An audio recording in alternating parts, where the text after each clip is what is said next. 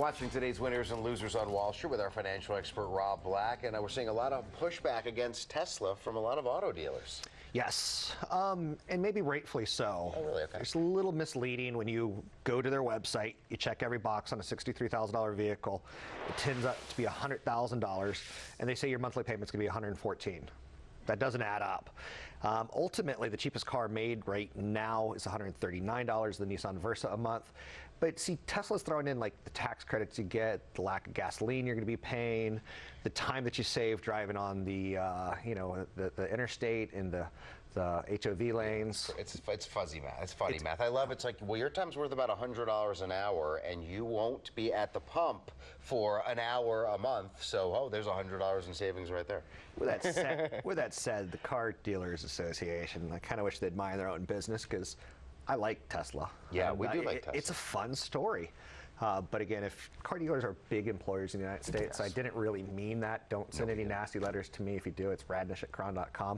But there's a lot of people, a lot of dealerships challenging. They have a certain hierarchy of how they operate in states, and they're really challenging Tesla, how they directly market and sell to people.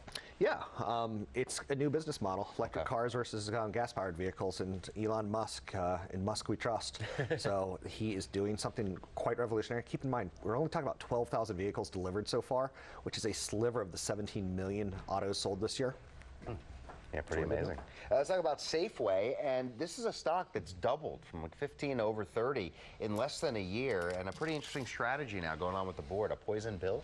Yeah, poison pill. Ultimately, when you talk Safeway, it's synonymous with going to the grocery store. In America, there's 1,600 stores located mostly in the Western, Midwestern, Mid-Atlantic parts. They also own Gennardi's, they own Dominick's, they own Vaughn's.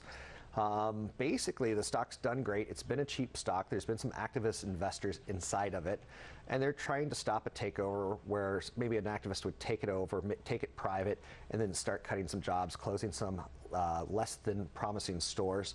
I own shares of this company. I sold it back in the mid-20s. I bought a home run, and now to see it go even further, it's a little discouraging.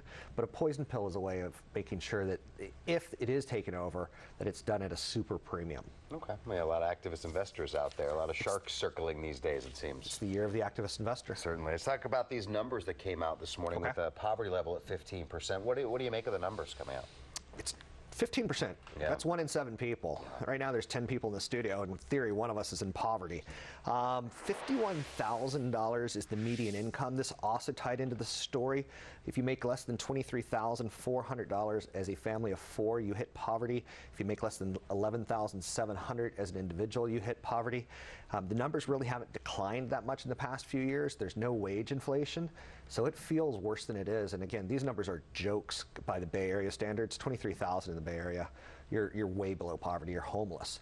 I think the poverty level in San Jose for a family of 4 is $77,000. Wow, incredible numbers. So we've been watching all the devastation in Colorado, all the flooding, and you really point out that a lot of people don't have flood insurance. They're just not covered for this, are they? Yeah, so a natural disaster is going to turn into a financial disaster. I've considered flood insurance, even though I don't live in a flood zone, because it can wipe out your home. When the federal government declares an emergency, you might get 60 cents on the dollar. 10 to 25% of people affected by the Colorado floods have flood insurance. 10 to 25% of homes, and you're seeing just thousands and thousands of homes get destroyed. So it's tragic in areas like New Orleans. It's more like 50 to 60% of people have flood insurance. It's an insurance that we think we're never going to need. I've needed it. I had a bathroom kind of flood in one of the condos that I had in college. So, wow. And regular insurance, you need flood insurance for something like that.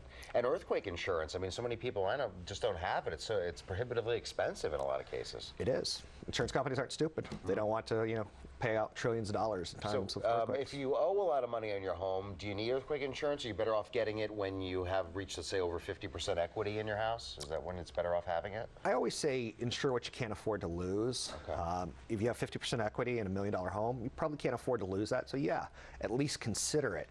Life insurance, you insure because you can't afford to lose your income for the next 20, 30 years. Same thing with disability insurance. You insure what you can't afford to lose, your ability to earn income. In flood insurance, if you have nothing in the house, why insure it? All right, thank you, Rob. Good advice. And you can catch Rob Black segments of the KRON 4 Morning News, as well as on our new KRON 4 app.